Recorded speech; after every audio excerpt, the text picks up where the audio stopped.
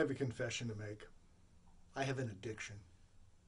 Not alcohol or drugs, fortunately. Nothing as bad as that. However, it is an addiction that many speakers have contracted in their lives. In my case, the addiction is to a word.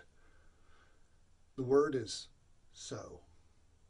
Now, I wasn't aware of this until about a week ago when I gave a presentation. I've been doing so much coaching lately, I haven't done much speaking.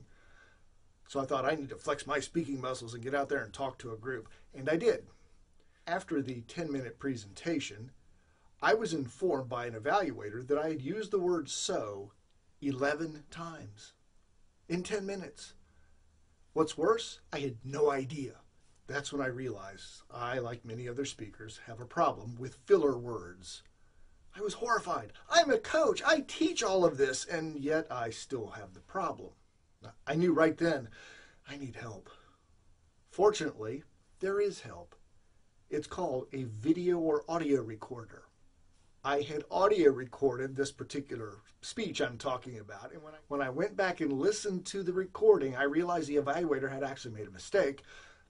I'd said it 13 times.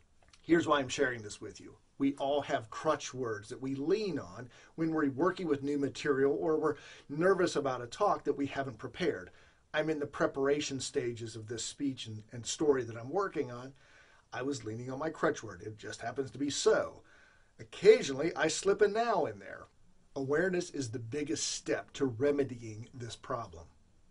Watch your videos, listen to your audios, and catch yourself using words over and over again.